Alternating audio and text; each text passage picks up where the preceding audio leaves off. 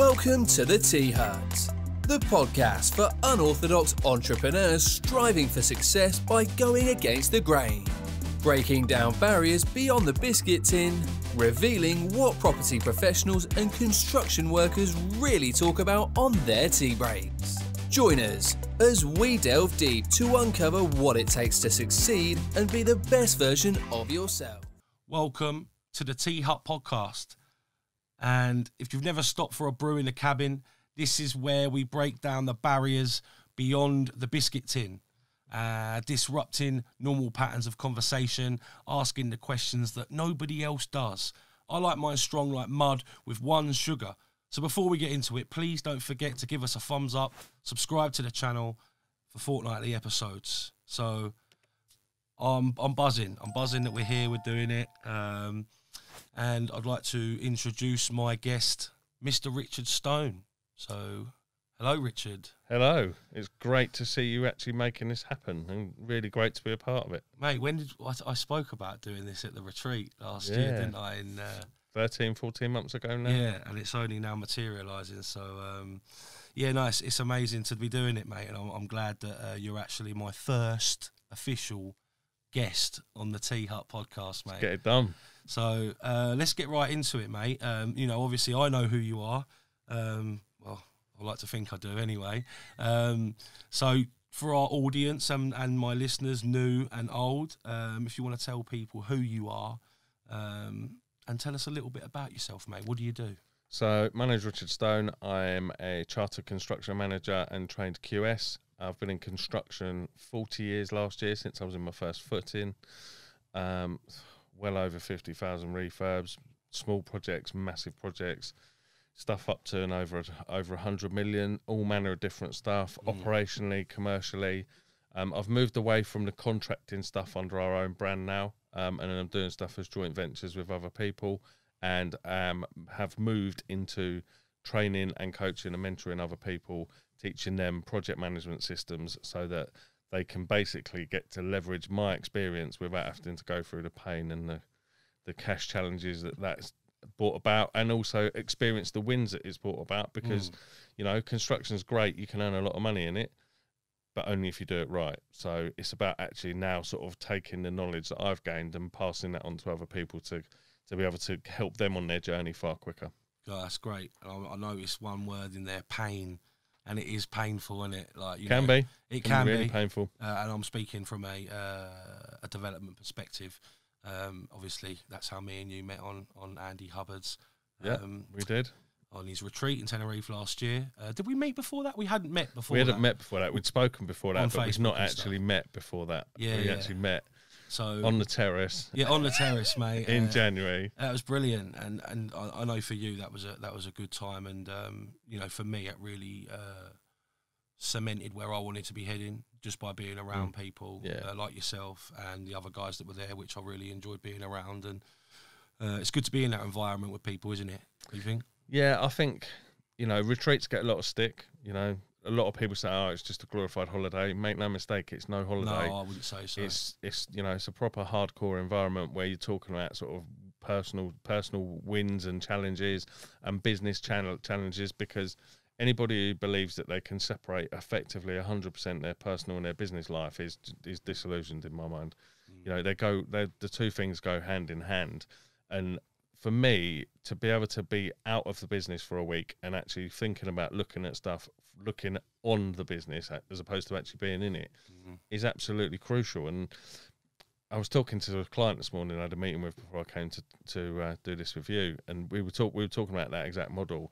And it's about actually, for me, it's about actually getting something from the experience, but it's also probably like 90-10. So 90% of it is me actually wanting to like help and support and share with other people with the knowledge that I've got to help them get to where they want to go quicker. So a lot of people go with a kind of like, what can I get out of it? It's Whereas more I'm than, more, what just can I serve? for you, isn't it? Yeah, massively so. Yeah, it's how can I help other people get further faster? And that's sort of similar to me, and I think that's why I resonate with you a lot, because I will sooner think about other people's interests and how I can better their situations before I might think about my own.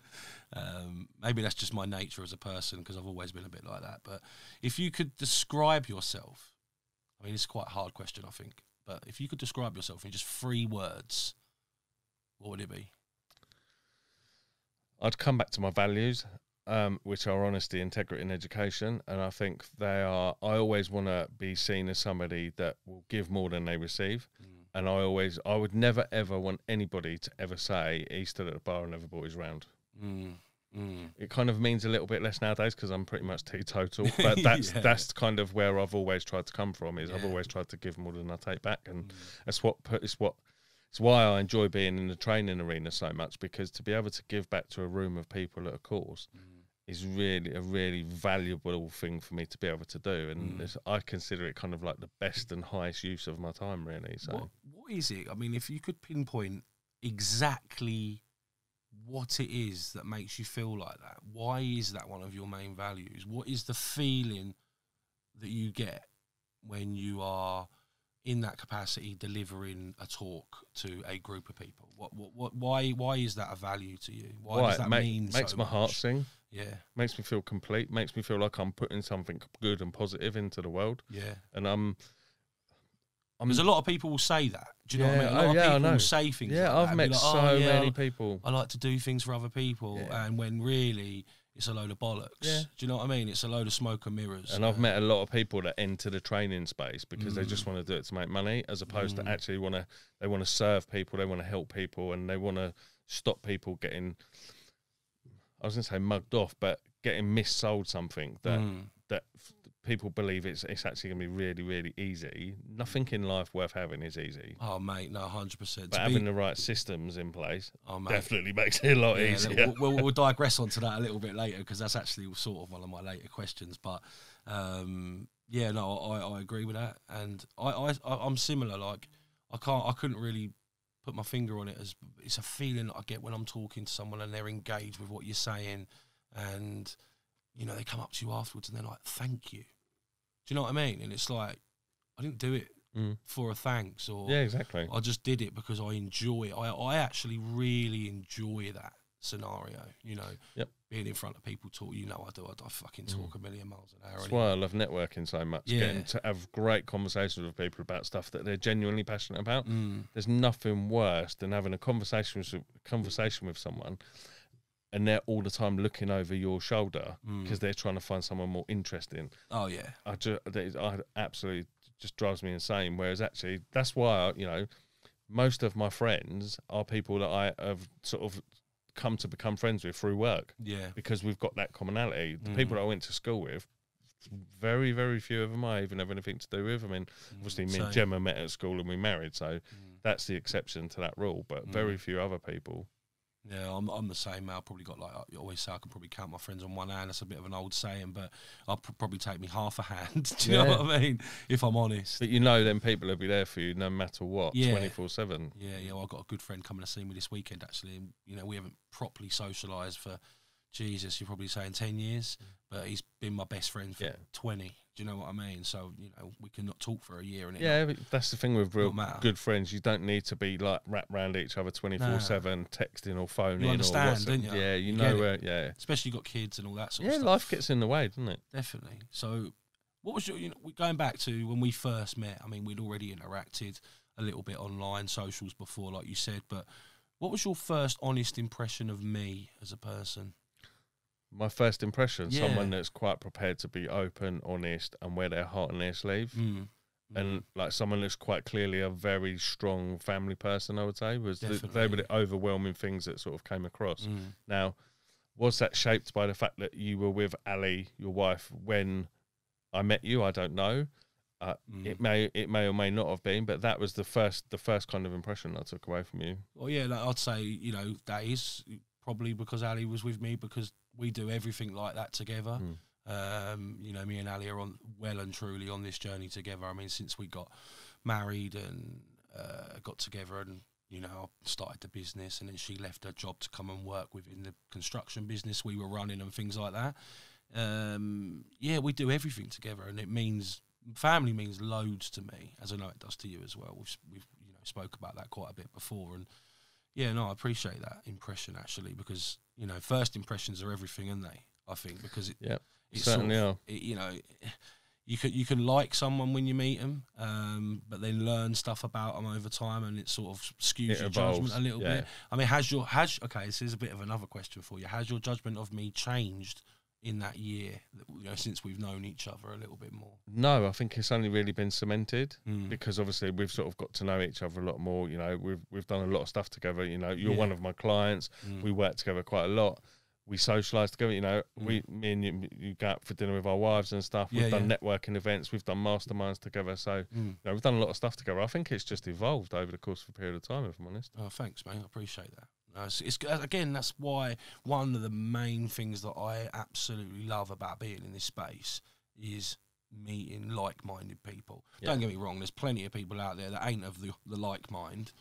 Yeah, and I think the other thing to say about that is like-minded people is great, but I love like-minded people with polar opposite opinions. Yes, because then you can have some really good conversations. Yeah. There's nothing worse than just being in an echo chamber with a load of people that just all think the same thing. 100%. Because you may as well not bother having a conversation. Yeah. It's about actually having conversations that question your mindset, question your thoughts, you know. And maybe change your outlook on that's things. how your paradigm changes. That's and what evolves. It's all about, isn't it, yeah, right? Of course it is, because absolutely. I've been in situations a lot myself over the past couple of years where I might have had a certain opinion on something or a certain situation or somebody, and then I've got to know that person, or I've took a bit of a different viewpoint on the situation. It's actually changed my outlook on things.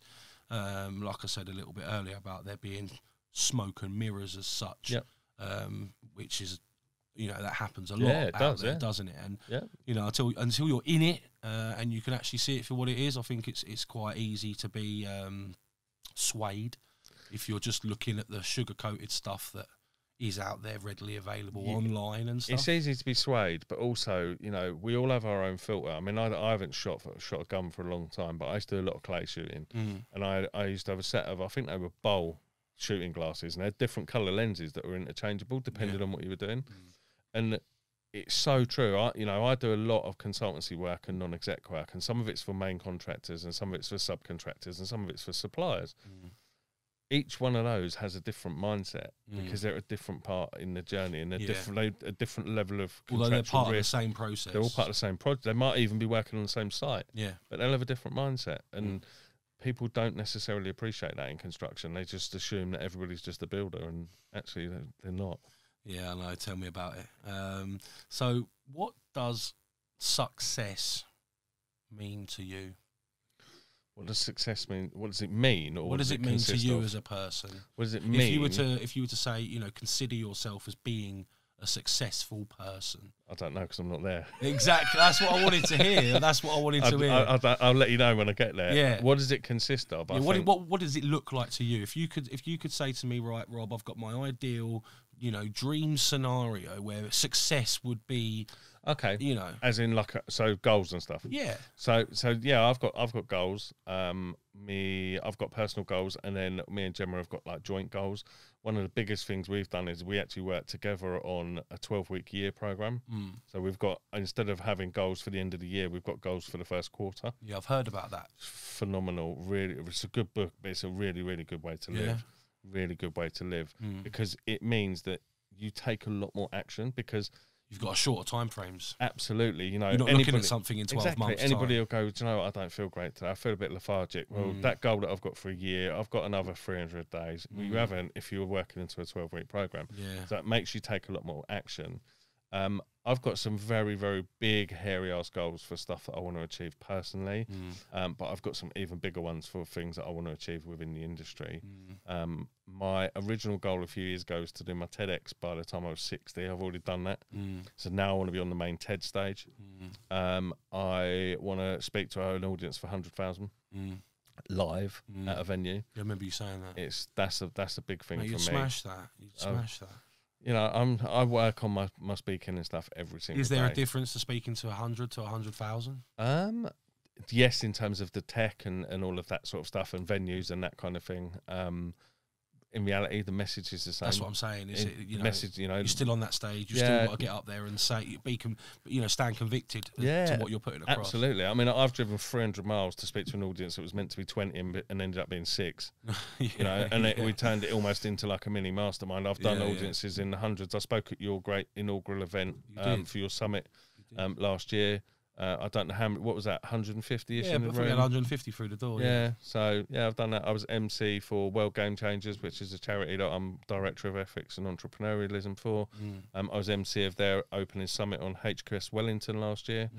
There was just over 200 people there. So I've done some, you know, they're not massive audiences, but they're decent sized audiences. And, you know, my speaking is something I work on all the time. So really my goals are around sharing knowledge and information and sort of kicking to the curb some of the myths that exist within construction about what construction is. Is it a good career or not?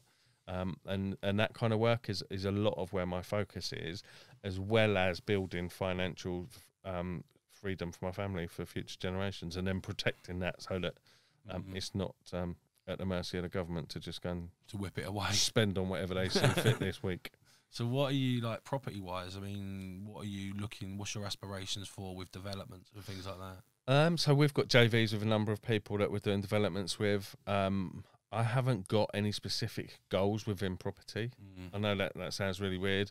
My goals are more around reaching a wider audience with the training and the mentoring and stuff that I do, because that for me is about having impact. You know, how much impact can I have apart from on the environment, going and building a house? Yeah. You know, all right, I might make 150 grand.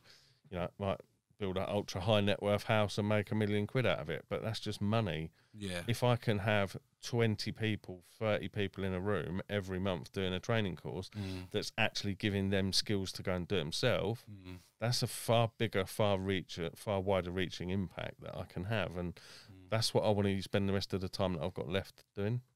Yeah, because who knows when that's up, right? Exactly. You know, tomorrow's not guaranteed for anyone, is it? Unfortunately not, mate. So where does your drive come from as a person? If you could link back to, you know, maybe not a specific event in your life, but a period of your life where you went through and, you know, you knew that you had to change, or, you know, you had to change the dynamic of your thoughts and things to move forward and things like that. I know I'm going a bit deep now. That's fine. I think there's a number of what I would call, or what I would term, seminal moments in my life, I think. The first one was when I was about 5. My mum got taken to hospital. And all I remember is her getting carried downstairs on a chair, like this horrible metal tubular frame chair, when ambulance drivers wore like shirts and ties, took her off to hospital, and I never knew what was wrong with her. So I've got that vivid memory. We did a extension on the house that my mum and dad owned, which was when it was 40 years ago this year. So I was 6. So that was a massive seminal moment, because I knew, just being involved in building that's what I wanted to be involved in. Construction, taking loads of stuff and actually physically creating something was massive for me. And then we moved house when I was 8. My dad got promoted and we moved from Birmingham to Bristol. And I got really badly bullied because of my accent, because I went from talking talking like a Brummy to talking like a carrot cruncher from Brizzle. So yeah, it wasn't a nice time in my life for probably the first sort of 2 years that I was there, and I really didn't enjoy school at all. And obviously, I think I'd already worked out really what I wanted to do. So like there'd be like there was a wall in our garden that I used to knock down and rebuild all the time to practice my bricklaying and stuff, like age like 9. Honing your skills. Yeah, absolutely. Yeah, with some like Harris pointing trowel that was like not meant for laying bricks at all. It was a bit of a car crash, but I'd like help my mum and dad with like decorating and like get right involved in stuff. And then at 10 I got a job in the pub washing up. Or did I start washing up? Yes, I started washing up. I got a trial. Because someone else had left, and my mum worked behind the bar, and I got a trial doing washing up, and I just loved it. And I was like, right, what do I do? You know, I can wash up, but I've never worked in a kitchen. And my mum and dad just said to me, look, just be on time, be polite, and work hard. Just show up. But always show up. So I did that, and I ended up doing Thursday night, Friday night, Saturday night. How old were you at this point? I was just probably 11. Okay, just so turned 11. fairly young. Yeah, it's quite young. Yeah. And so the trial went really well. I ended up doing Thursday night, Friday night, Saturday night, Sunday lunchtime, because it was like everyone used to go out Sunday lunch. It was old school opening hours. Yeah, yeah. So like everyone would go for like Sunday dinner, have a few beers, and go home. Pub had shut. Yeah, yeah. And the guy who used to do the bottling up got lazy and got sacked. So they were like, "Listen, do you want to come do bottling up?" I was like, "Yeah, okay. I don't really know what it means, but I was like, do you know what? Yes, I'll figure it out later. Yeah, well, just show me once and I'll learn it." Yeah. So I started doing that, and then the landlord had got a son who had a landscaping company, and I was quite a big guy even then. And he was like, "Listen, do you want to come load out a load of turf with me one day?" So I'd done that, and then the next, he was like, "Okay, do you want to bunk school and come to work during the week?" Hell yeah! Earn money rather than go sit in the classroom. Hell yeah! So I used to go to the pub in the morning, bottle up, and then some days I'd go off landscaping with him. Yeah. And then one of his mates had got a scaffolding firm, so I ended up doing some scaffolding with him, labouring for them. And I really enjoyed it. I just enjoyed physical manual collar and earning some money. Yeah. And they weren't very good at maths, and they were struggling with some of their numbers and stuff. And you'd see all these bits of paper in the van, receipts everywhere. Yeah, and but workings out for jobs and stuff. Yeah, fag packets. Driving to a job one day, and there was this page just with and it weren't even a notebook. It was a letter, I think, but I don't know what the letter was for. It was a hospital letter or something. And on the back, they'd written out how to price this job, but the maths was wrong. No. Yeah, seriously, and it was wrong by about $3,000, and it was only for 3 or 4 houses. It wasn't a big site. There's profit gone. Yeah, and I was like, what's this? It's don't even add up. And I was laughing and joking, just having a bit of banter in the lorry. Yeah, and I was like, "Well, do you think you could do better then?" I'm like, yeah, and that was it. Ended up doing their numbers from. Really, that was where it started. Yeah, but because I was really bullied at school, I didn't fit in. I didn't like anyone. Didn't really have any friends. But because I just turned up and worked hard in the pub and worked hard with the son, I got respected. And for me, that was that moment. If you turn up, work hard, ask questions, be polite. You realise or recognise that by applying yourself, like you say, turning up and just doing what's asked, exactly, you get the results. Simple as that, isn't it? That was it. And for me, it was it was that moment when I sort of lost interest completely in people my own age, because I was I'd work in the pub, but I'd go and take meals out to people at their table. I'd serve dinner. I used to serve behind a bar on nights when it was real double busy. So I was bantering and talking to people my own age and keeping a conversation with people that were a lot older in the pub. I think that's where I was like that at a young age, because I was always quite mature for my age, and I was always thrust into situations where I was, socialising with people that were a lot older than me. My mum and dad's friends always used to say, "Oh, when you grown up?" Do you know what I mean? I'm 13 years old and out there smoking a spliff and doing all this, that, and the other, and being a tearaway. And I sort of, because I was in that when you're in those sort of situations, forced to grow up quickly. I think it can really have a profound effect on how you turn out as an adult, don't you think? Yeah, massively. It does, undoubtedly. I mean, for me, I was no longer interested in people my own age. Yeah, me neither. So we then, when I was 13, my dad got promoted again, and we moved from Bristol to Wing in Buckinghamshire. I had to leave my job. I didn't want to go. I was this horrible, petulant kid. I was I wouldn't even go and look at houses. My mum would be going you didn't remember before Rightmove, people used to send you the photo of a house in the my paper. My mum would be look at this house. I'm not interested. And they'd go off for the weekend and go viewings and stuff. I'm I'm staying at the pub working. So I used to stay at the pub. Anyway, we ended up having to move, and I had to go. So I went, and on my first day in school, and this is the thing that I talk about in my TEDx talk, I met a lad called John Bradley, and he was just really nice to me. Just was like, "All right, mate, do you want anything? Can I look after? Not can I look after you, these days, isn't it? Oh, mate, he'd stick a shank in there, wouldn't he? Yeah. But he was just really nice to me, and it restored faith in people my own age a little bit, and we became best mates for a good many years, and sadly he took his own life a number of years ago, but. Well, that's a whole different story. That actually tees me up absolutely perfectly for my next question, I think. I already know a little bit about your story, or quite a lot of it, because we've spoke about our experiences. But there will be people out there that listen to this that don't know who Richard Stoner or Robbie Dunchow is. Hopefully, that's the aim for this fucking podcast, that someone actually fucking listens. But if they don't, we've had a good conversation. If they don't, yeah, I'm sure they will, mate. I'm sure they will. But, you know, in your own words, you know, can you just touch on your experiences with mental health, depression, what that is to you, and how you've dealt with it, and how you've I know that's a really broad brush. It's right? a big subject. Yeah. But yeah, it's okay. So where do I start? So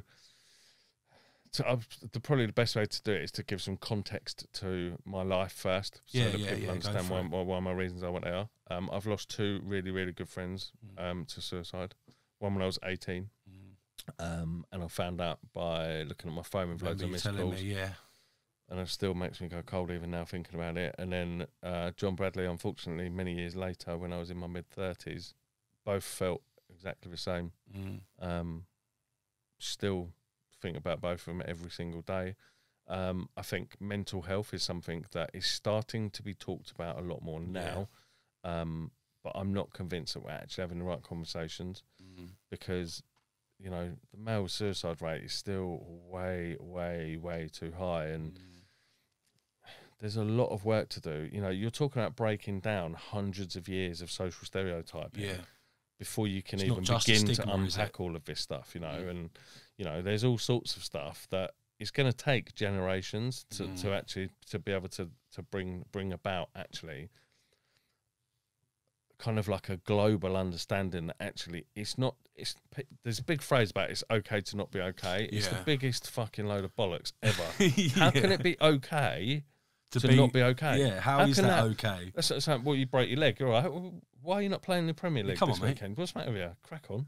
Yeah. It's ridiculous, and it does, however, serve a really important purpose, and that is the power of language, because most people talk in a far more negative way to themselves than they will to other people. Is it self-affirmation? No, it's self-criticism. People will be far more critical of themselves than they ever would of a friend.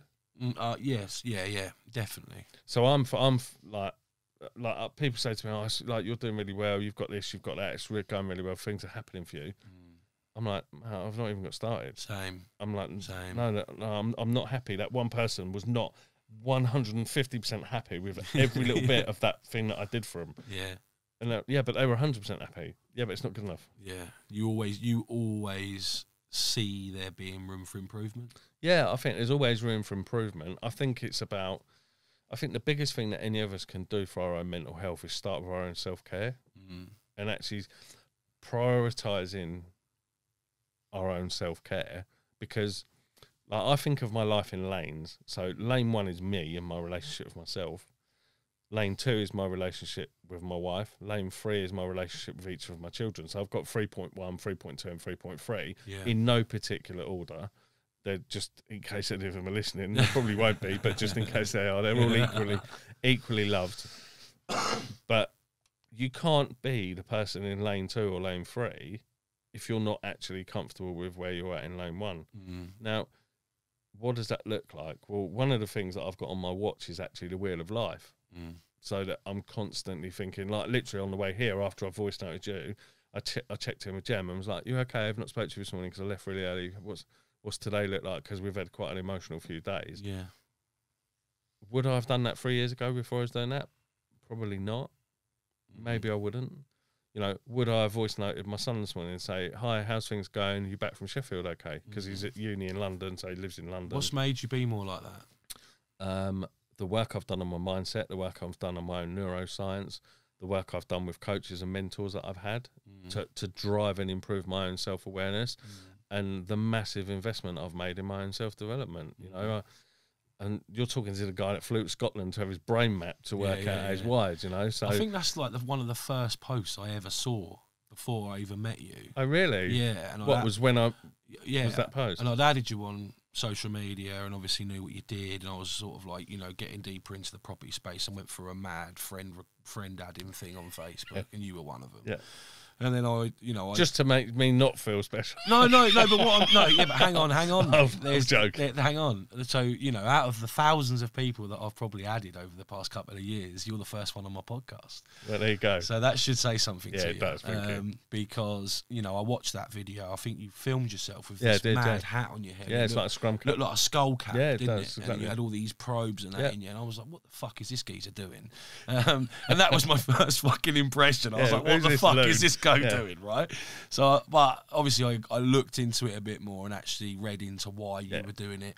And since then, obviously, I've met you and we've spoken about what you do, why you do what you do, and I've got a much better understanding of what that fucking thing was on your head, right? But, if you could give anyone some, pointers, so if anyone might be going through hard times, I mean, because I know that, previously you've had problems with drugs, alcohol, certainly have, and you probably, like me, used them as a crutch. Yeah, it was a massive crutch. Yeah, definitely. Why so? I mean, was that the industry that you were in? Yeah, I think it was. I don't think it was the circles. I think it was the industry I was in. The kind of boom bust culture that exists within construction, the love-hate relationship that the banking industry has with construction, the kind of shit attitude that clients tend to have towards contractors and to the construction industry in general. It was a combination of all of those things, and if I'm really, really honest, my ego was also involved in it. Yeah. I was 30 years old, I was MD of a business, I was a director of 3 other businesses that I was headhunted into every single one of them. It wasn't, I didn't set my own company up and call myself the CEO. Oh, yeah, look at me. With one member of staff. But you know what I mean? These were roles that I was very much headhunted into, and through no fault of the business's own, the banking industry fell out of love with construction. We bought a site through one of the businesses that was contaminated, but basically was, cut a long story short, there was some issues with the geotechnical survey that were manipulated to make it look like it was a good site, and it wasn't. Nice. It dominated a whole group of businesses. So yeah, it was. That's what I say. So it's high pressure. Yeah, massively. Yeah, I mean, the story about what happened in Egypt. It certainly wasn't fun. Yeah. Would I change it? It's just made me go cold. That's what, I'm going to lead on to the, one of my next questions is, and you're probably like me where you don't regret much in your life because very few things I regret. Because you learn from it. So if you're the sort of person like me, you don't look at mistakes that you've made or bad situations as being regretful. You look at them as learning points and you try and develop from that personally. I get that. But what is, if anything, your biggest regret or something that you didn't do that you wish you had have done sooner, or something that you didn't do and deep down that you should have done that one thing? I think there's a few things. I think so my first job as a site manager was when I was very, very early in my 20s. And when they offered me the job, I felt like they'd massively taken a gamble on me and invested in offering me that opportunity.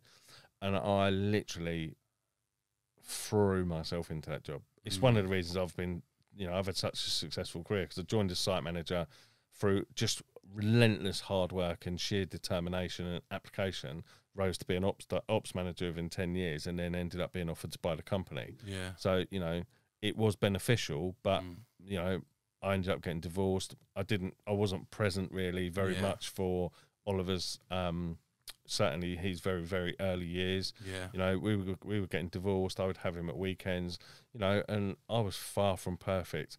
Like, I would go and pick him up on a Friday and I'd be absolutely battered because in 5 days I might have done like literally 70 hours. 70, 80 hours easily. And probably all the other external stuff you were getting up to at the time. Exactly, yeah. Plus all the stuff that was going on outside of work. So, yeah, it was a really tough time, and, was that the right course of action? Who knows? But I wouldn't be sitting here where I am today if I hadn't gone on that journey, and I wouldn't be able to add so much value to people. And draw from that experience. Yeah, and one of the things that I get as feedback from people that I work with is like the depth of knowledge bank that I've got based on real practical examples that I can evidence is of massive value to other people. So whilst, yes, it wasn't probably the best way I could have set myself up. It's certainly hugely valuable to other people now, and it's why I'm so passionate about sharing some of that stuff with people so that they don't make those same mistakes. Is there anything that you'd go back and do differently? You know, would you have, you know, it's a hard question, isn't it? Because like you just said, you know, if you hadn't have done all those things that you've done and have experienced what you've experienced, you wouldn't be who you are now. But if you had that opportunity, would you go back and do it differently? Would I go back? I don't think I would do anything differently. I think there are things that I would have done, I might have done with some more humility, because, you know, being an operations director of a bit, you know, £30 million business, managing a lot of people, your ego can get in the way, and I'm not proud to admit it, but, you know, I had an ego. Foresight's a brilliant quality if you can harness it, if you can see things for what they are and look into the future a little bit. It's absolutely. Great tool, isn't it? Yeah, so I think probably that would be the thing, maybe show, you know, I've always had emotional intelligence, but sometimes, you know, when you're talking big numbers and egos and stuff, and, you know, construction, there's a lot of way too much testosterone in construction. Fucking hell, is way too much testosterone. You know, the best boss I've ever had was MD of Kenyans, and she was the ex-MD of Gala Bingo, like literally national gambling business. She knew nothing about construction, but she's the best boss I've ever had. I was going to say, I learned more about people from do you feel like than anyone else. That's because that construction generally is a male-dominated industry? Unfortunately it is, yeah. And it's something that I'm really passionate about. Like some of the people that I've had through my training course, some of the people that I coach and mentor are female leaders. Yeah. And I'm massively passionate about supporting their learning and their education, because we need to get to a more balanced situation where actually it's more 50-50. It's nice to see women on site. I mean, for coming from a background of where I'm on site all the time, and you are surrounded by Neanderthals at the best of times. Yeah, quite often. Yeah, it's nice to see that divide on site and actually see women on site. And, you know, it's funny because obviously when I'm on the ground from that perspective and I'm working with the guys, they see a woman come on site, it's like, they're like dogs. Do you know what I mean? But that's purely because they're not used to... I don't know why. Yeah, well, they go home to their wife at the end of the day and they've got a mother and all. It's not like they've never seen a female before. Yeah. It's just like the environment that they're in, I think. And unfortunately. And it's not going to get any better until we address the issues around site welfare. Because you've got, you know, it's got, you know, who really, let's have it right, wants to go and have a shit in the Thunder Box? You know, if you've got a choice between an office, a Thunder Box, or the Ritz-Carlton, you ain't going to be going dropping money in a Thunder Box. Depends what I had for dinner the night before, if I'm totally fucking honest with you. But, yeah, I've gone in all of them places to the toilet, and I don't favour the Thunder Box, I must say. It's disgusting. Yeah, and that's the thing. Until we actually realise that this is a place of work. And we're humans, not animals. Yeah, exactly. Well, that'd be... I beg to differ with that sometimes. Fucking hell. The toilet habits of some people on site is questionable, mate. That's absolutely disgusting. But if you could go back to an 18-year-old version of Richard Stone, what would you say to him now? What would I say to him? What would you say to him? I would say don't be in such a hurry. Yeah. I think don't be in such a hurry. That's massive. In just them few words, it's just made me think if I said that to my 18-year-old self, I'm even still now, I like to steam through things. And I like to look at things with the end in sight, as in, you know, completing a task and smashing that, getting on to the next one, and constantly rolling on as you do, because that's the sort of environment that we're in. Yeah, and it, you know, everything's like program, productivity, cash, you know, all of these things, all result. Yeah, bang, bang, bang, bang, bang. Right, are we on program? Are we? Is stuff? And then before you know it, you've gone through the whole year or however long that period is, and realised that you've missed out on some critical stuff. Yeah, putting it simply. You know, like having kids. Like I picked up on a minute ago that you mentioned. You didn't actually say it in those words, but I got the vibe that maybe one of your regrets, if you could say it was a regret, that you were missing and absent in the early years of your son's life. Yeah, it would be. Yeah. I would love to have spent more time with him. Again, obviously, there's external influence because of that. I'm not saying absolutely. that, you know, if I could go back and change that, I'd spend the rest of my life with my ex. And I'm not saying that. Yeah. What I'm saying is that if there was a regret there, that's obviously one of yours. Yeah, certainly, yeah. And that's massive to me because, you know, when I had my kids, as you know, they're only little 3 and 1, you know my history with growing up with my dad not being around, my real dad not being around, and things like that, and having quite a disjointed family. I've always grown up and thought, I want to be a good dad. I want to give my kids better. Not saying I had a really bad upbringing, because my stepdad was fucking brilliant and I had a really great family network, like, you know, my nan and granddad and all that sort of stuff. But the fact still remains that when you're a young boy, you know, you want your dad about, don't you? Yeah. You know, or a daughter, whatever, you want your dad. And I never had that, you know, not my biological anyway. And in a way that did damage me a little bit, I think. There's a really interesting book actually about this whole subject, which I would urge you to read, called Raising Boys. Raising Boys? Yeah, I'll send you a link to it. Yeah, afterwards. do. I'll check it out. Yeah, it's really interesting. And it's about the difference between boys and girls. Is it? There is a massive difference. Really interesting book. But I've had my little girl first, and, like, you know, she's 3, and I was absolutely shitting myself when we got that, you know, the sex reveal. Yeah.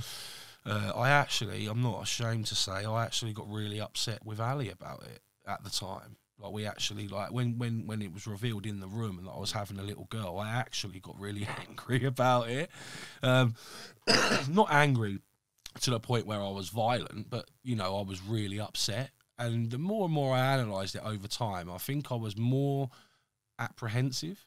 I was more upset at the fact that I didn't really understand women or little girls, more to the point. I was shitting myself, mate, and I was thought, how the fuck am I going to raise a little girl? Like, I come from, like, a family of boys. Like, all my cousins, my immediate cousins that I was friends with are boys. My brother's a boy.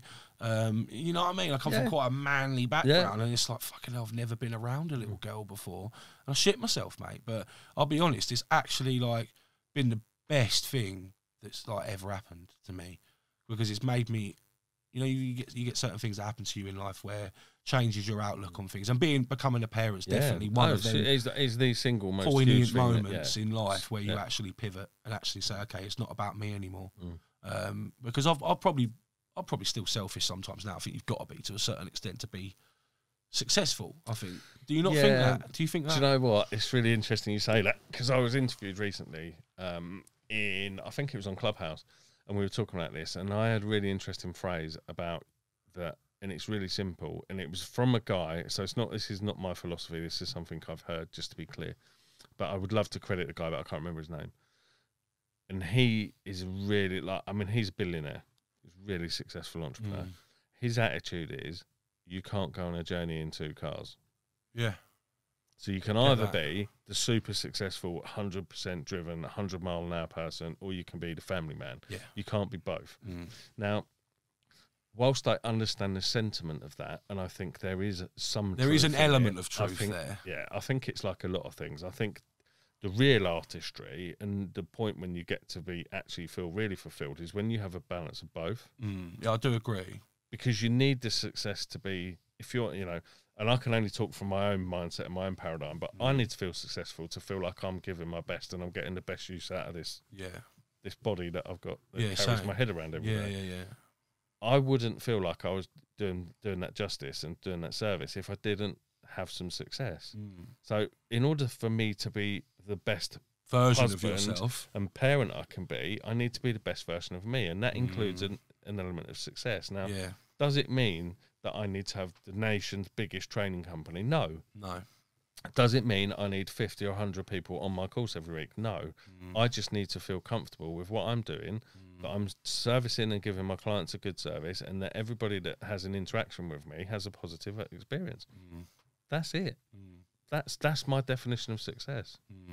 I suppose everyone measures it in different ways. Of course they do. So and I was listening to Rob Moore the other day, and, you know, he talks a lot about money, which I think is great. And, you know, when I didn't have a lot of understanding about money when I was, you know, younger, money's the root of all evil. People say that all the time, and what a load of bollocks that is.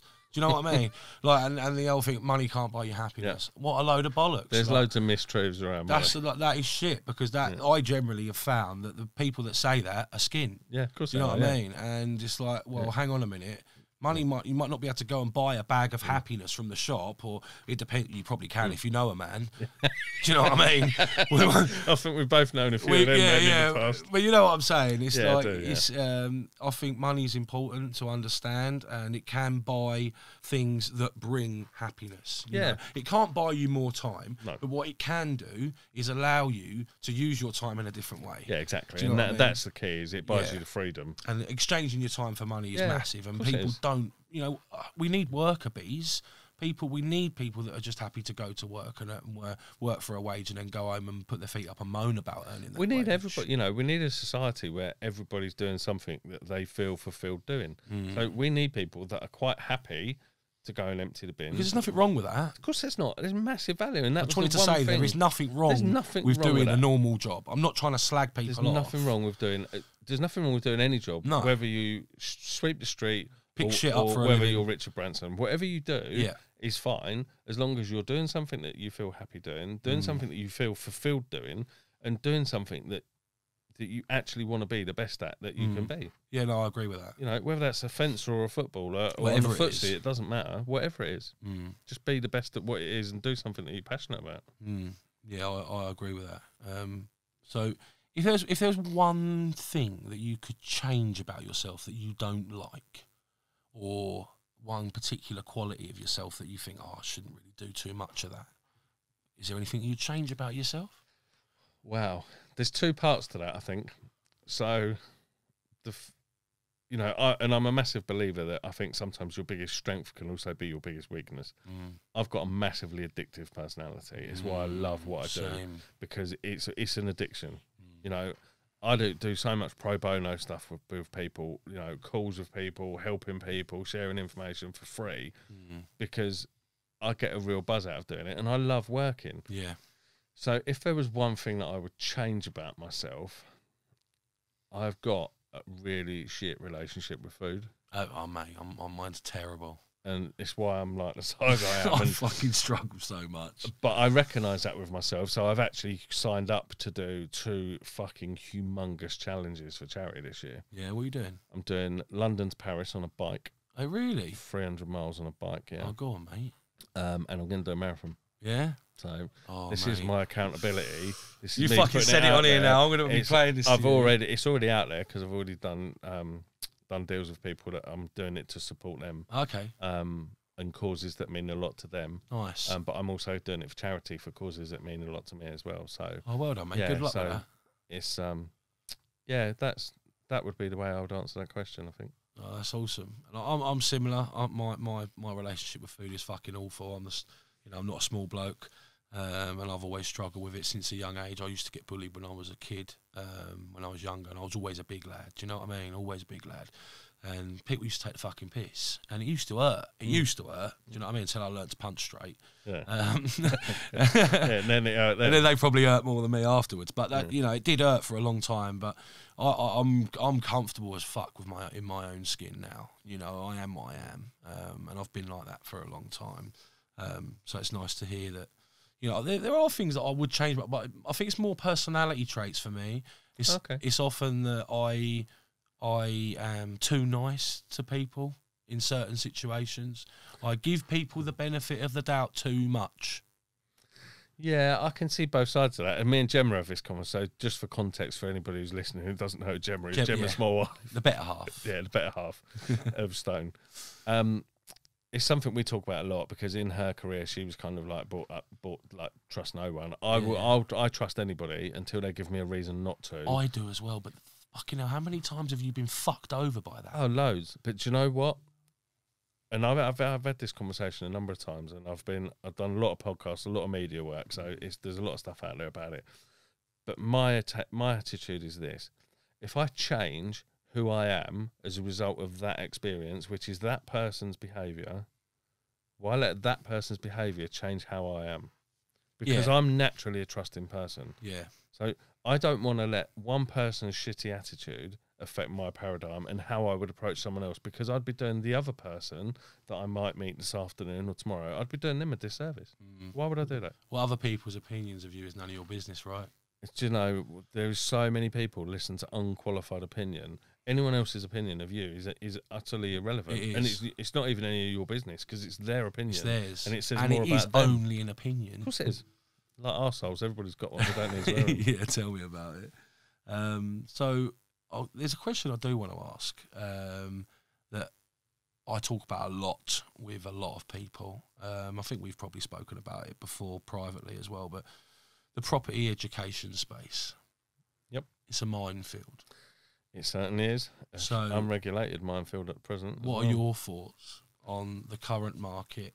I'm not asking you to name people who you think are killing it or necessarily who you think are not killing it, but what have you seen going on out there that you want to share? And, you know, what are your opinions on what you're seeing going on at the moment? So I've seen some really amazing businesses, mentors, coaches, trainers delivering really good content is the first thing that I would say.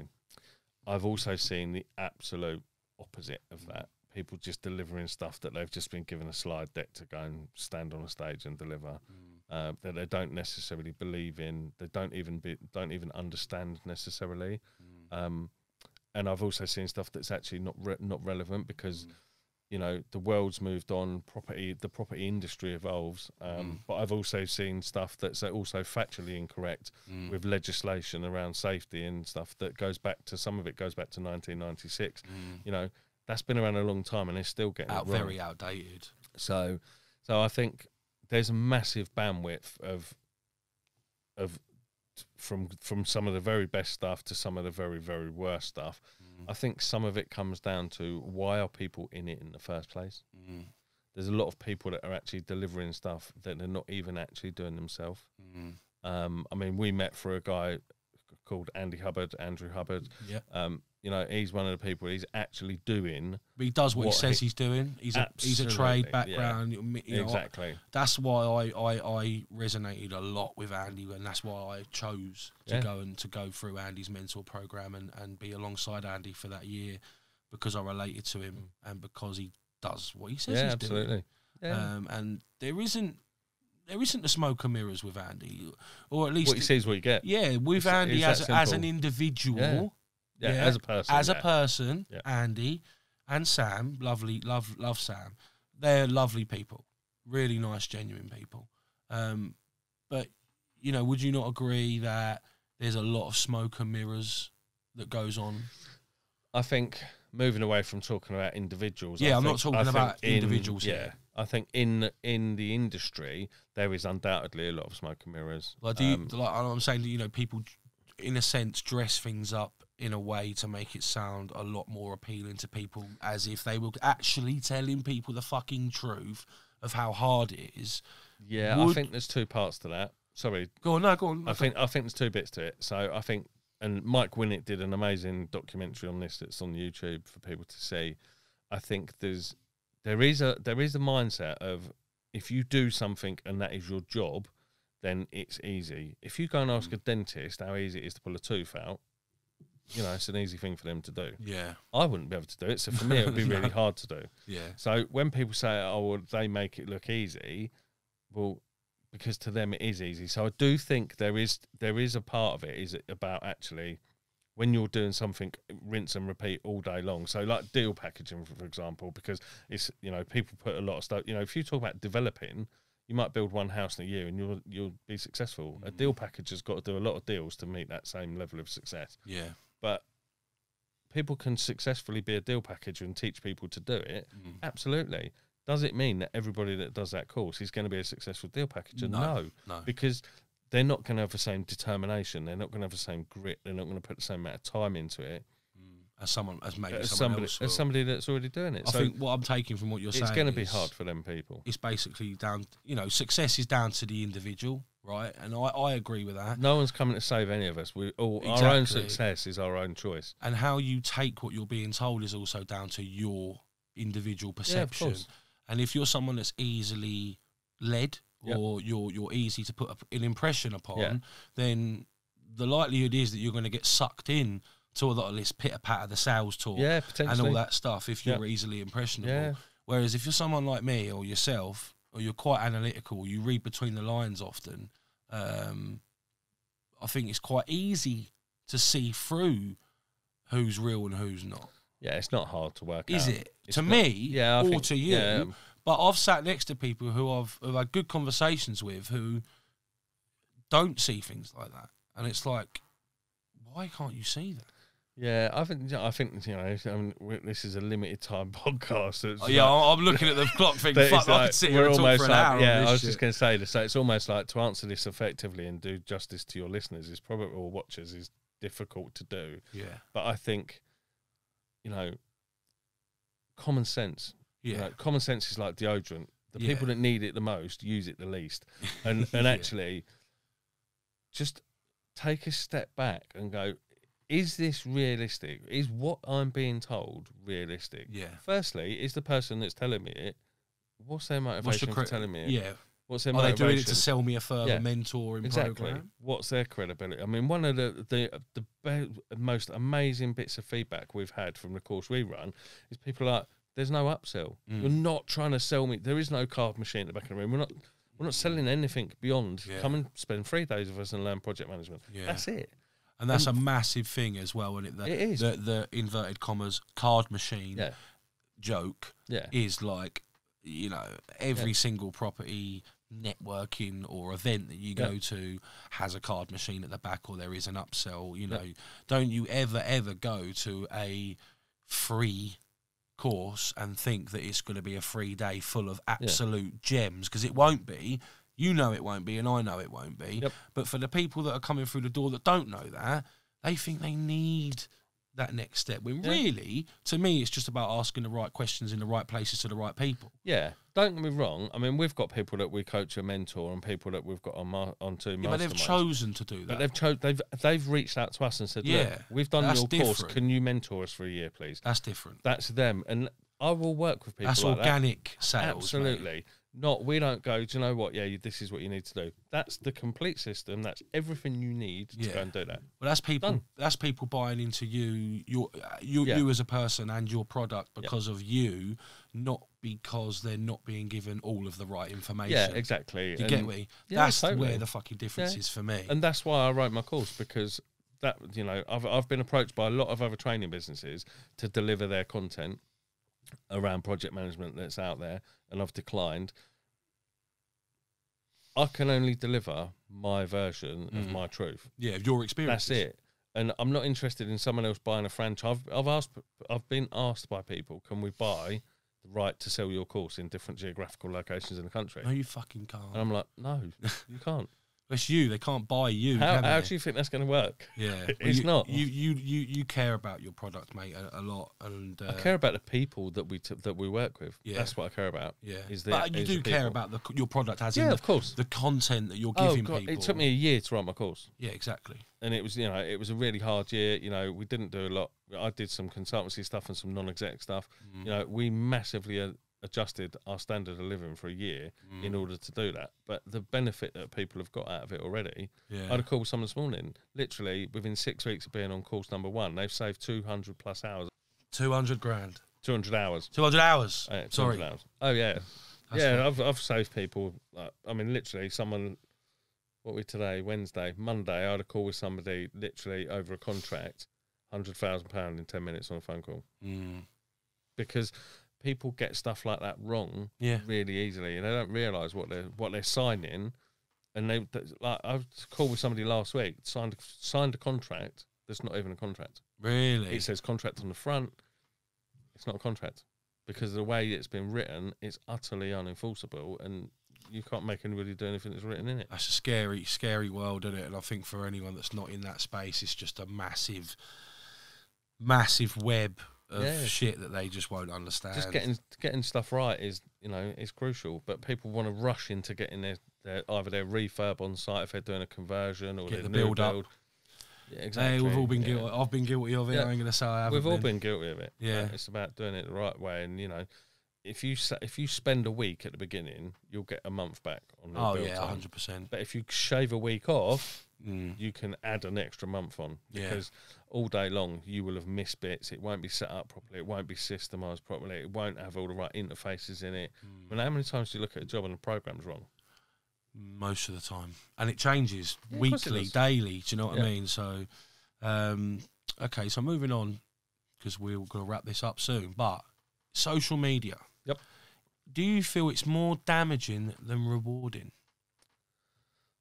Wow, that's a big question. Do I think it's more damaging than rewarding? I think it depends on whether you're a creator or a user. Or a consumer? Yeah, if you're a consumer, potentially, yeah. You know, get lost scrolling all day. You Yeah, lost 9 and- hours scrolling yeah. through bullshit. And the worst thing's TikTok. Yeah. You know, people are It's literally just awful. disappearing down a rabbit hole for hours on that. I think it depends. I think that, you know, if there's a lot of smoke and mirrors in construction, there's even more smoke and mirrors on social media because But that feeds into that, doesn't it? Yeah. Because like the people in the property space, they, you know, wherever you go, it's like utilize your social media, make sure Yeah. you're doing this and that on your social media, and it's like, okay, that's fine, but you know, if you're there constantly comparing yourself to someone else who is nothing like you, Yep. or doing something that's totally different to what you're doing, and yet you're still sat there comparing your level of success to theirs. Yep. I mean, comparison is the thief of joy. It is You know, massively. I don't know who said it. It's quite a famous phrase. It's not mine, but no, it is. it's so true. But I think there's also a different side to social media in that lots of people will use it in the term social proof. Yeah. So they'll go and do some due diligence on somebody they want to work with, and they go, "Oh, that looks really good on social media. I've seen They're that. all right I've then." seen that they've built that wall, or put that fence up, or tarmac that drive, or put that roof on, or whatever." Yeah. But they're not qualified to even be making that judgment call in the first place. And actually, them images are stock images that somebody's rinsed off of someone else's website. They're not even their own work. Yeah. So I think it can be really great. But it can be but fucking it can catastrophic. it can be really dangerous. And you can also be guilty by association Yeah. just by being involved. Just by with the sharing wrong- someone Yeah, else's post absolutely. who might last week have done something really offensive to 1,000 people and you didn't realise. And Yeah. so it's a minefield, isn't it? Yeah, it is a minefield. Yeah, you've 'Cause got I to think tread it's- very carefully. It's great for building brands, and it's like now it's like, you know, if you've got a company or you're trying to build your network, I think it's fantastic, you know. And I think There's no better way of doing it than No. you know, anybody that tells me they can't set up a business these days is it's like, never had it mate, so it's easy. literally free advertising. Do you know what I mean? For people pay millions. Yeah. If what you've got is worth something to someone, on there's no reason why you can't make money out of it. Exactly. And there's so many different platforms that people can utilise, and I think you're stupid if you're evolving all not. the time, isn't Hence it? why I'm sat here doing this. Yeah. Do you know what I mean? Because really, it's like I feel like I've got a message to share through my experiences, my life experience, not just what I do as a job and what I do for money. But I think there's value in that. People like to, you know, hear about other people's experiences and find out new coping methods and find out how absolutely. someone else done something. It's sort of, and I always think for me, like with depression and things like that, especially as I've been growing up and shared my story with a lot more people, it humbles me because, you know, my situations have always been the worst to me because they're relative to you of course they are. individually. Yeah. But then when you hear about other people's stuff that are fucking, you know, miles and miles away from where your problems were, it's like, oh, fucking hell, like, mine weren't that bad. Yeah. You know, they were to me at the time. I could sit there and still get teary about some of the stuff that I used to go through, but then that's nothing compared to what a lot of other people have gone through. But also you've matured as well in that time. Some people So- don't, do they? Some people don't. No, it's very true. I mean, depression's horrific. My wife suffers from it. Yeah, it's And it's horrible, mate. the curse of the strong, they call it. Yeah. Yeah. I can believe that because it's like you build this, you build your walls up, and you know what I take from what you just said, like the cake from the strong. It's like you're almost putting this guard around yourself, and when that goes, the vulnerability that brings along with it is fucking insane. Yeah, vulnerability is huge. Vulnerability is really, really massive subject, and having the courage to be vulnerable and to lead from a point of view of being vulnerable is really difficult for a lot of people. Yeah. I think this sort of stuff is starting to become easier as we move into like a new generation. Yeah. But it is still difficult. Like, I mean, I can't have a conversation with my parents about mental health. No. I mean, I did my first ever video I ever did on social media was on LinkedIn, telling the world I was going to see a counsellor. Really? Because my head was just shed. Yeah. Really? Yeah. I didn't know that. Yeah. It's Oh, on my fair LinkedIn. play. It's still there. It's No, been there for fair years. play. No, fair play to you, Yeah. mate. I've never been scared to share my stuff on social media, because I just think, you know what, if my outlook and what I've been through and the fact that I've come through it, you know, positively, can help one person, then that's fucking amazing to me. Yeah. You know, that's the thing, isn't it? I mean, that's why I'll never ever take that video down. But for context, I recorded that video. I recorded it, and I thought, do you know what? If I'm going to put this out there, Oliver was 15, I think, 14, 15 at the time. Yeah. Lived with his mum, didn't live with me. I thought, I don't want him to see it. I don't want someone to send him that and go, what's the matter with your dad? What's the matter with your dad, yeah. And my dad was semi-retired, but still quite active on some of the professional social media. So I wanted to let them know. Yeah. So I phoned my son and said, look, this is what I'm going to do. And he said to me, Dad, you will never make me prouder than if you do that. Oh, really? Yeah. My mum said to me, your dad's on a conference call, I'll get him to phone you back, but don't ever put that video out, because you'll never have another client. No one will ever work with you. Everyone will think you're going mad, blah, blah, blah. So, okay. So I phoned one of my coaches, who's got the biggest minerals I've ever seen in a man. And he said to me, don't post that video, change your password to password 1 and let me know when you've done it, but don't post that video. And I spoke to the lady that at the time was doing my social media. A lady I don't work with anymore, but I've still got an awful lot of time for. We still speak regularly.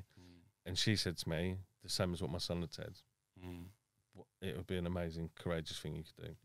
So the next day I posted it, and I got really mixed feedback. I got loads of clients reach out to me and go, are you okay? Can I do anything? Is there anything we can help with? What's happening? I got some private messages that were absolutely horrific. Really? Yeah. Oh, yeah. I got some people reach out to me that were experiencing the same and asked me who I was going to see. So I posted it like 5:30 in the morning, and by 7:30 I'd had like 26 people message me saying thank you. Like, I've now had the courage to go and do something as a consequence of what you've done. And some of those people I still speak to today. That's massive. Like the influence just by one action, to have that influence on multiple, and the people that probably didn't message you, but that's the thing, did help, and you'll never know. Do you know what I mean? And that's the ripple effect. I'm not bothered about the metrics. It's more to you're not doing it for likes. No, exactly. It's to, you know, I don't know how many people saw that and never commented. I don't care how many people saw it and didn't comment. If it's done something, it's helped them, or even better, it's helped them have a greater sense of awareness that they might just check in on someone. Well, they're the sorts of people that are the reasons behind you do what you do, isn't it? You know, it's the people, the unsung, the people that you will never hear from, that will go, hang on a minute, I was listening to this guy last week. And I don't need to hear from him. I'm not saying I don't want to, because I love engaging with people. I love talking to people all the time. I'm chatterbox. But it's the silent fans, mate, you know, that only ever pop up every now and then and go, oh, mate, I love that podcast you did. And you're like, fucking hell, I've been podcasting or doing whatever I'm doing for X amount of time. That person's probably been listening to me for the whole time and you didn't even know it. I get people messaging me on Facebook all the time that I used to go to school with, that we weren't particularly friends at school. We knew each other, but we weren't friends in social circles. And they message me all the time going, mate, I love what you're doing. I love watching you. And I'm like, really? I'm like, 20 years ago, we wouldn't have even really nodded at each other in the street, but you're on my Facebook because we know each other. Yeah, exactly, And you're watching me. Opposed to friends, and it's crazy, isn't it? That, you know, just by having the balls and the courage to stand convicted and talk about what you believe in and the pros and cons of that. Yeah, someone asked me on a podcast last year to sum it up, and I said the best way I can sum it up is the willingness to be courageously imperfect. Definitely, mate. I love that. I love that. Love that. And I'm going to end on that note. The willingness to be courageously Imperfect. I love that. I really like that. So I just wanted to say thank you for being, I think we had a really good conversation, yeah, mate. Same. It could have gone I could have actually just thought, fuck it, let's just record another 3 episodes and I'll drop them at different times. But that was golden. I really appreciate it. Thanks for your time, mate. Did we get through all your questions that you wanted to Yeah, definitely. There was shitloads more, but that was more. I wanted to let the conversation just roll. I think that's how I want to do this podcast anyway. So definitely the best way to do it. It's open, mate. You know, I just want to talk and see where it goes. Human conversation is much better than stilted, like fixed questions. Yeah, I don't want people to know the questions I'm going to ask every time. Do you know what I mean? So, but yeah, again, thanks for your time today, Rich. Right. And yeah, look forward to having you on again in the future. Yeah, definitely. Mate. All right. Look forward to it. Best Sweet, of luck. mate. Cheers. The Tea Hut, proudly brought to you by eGrowth Media.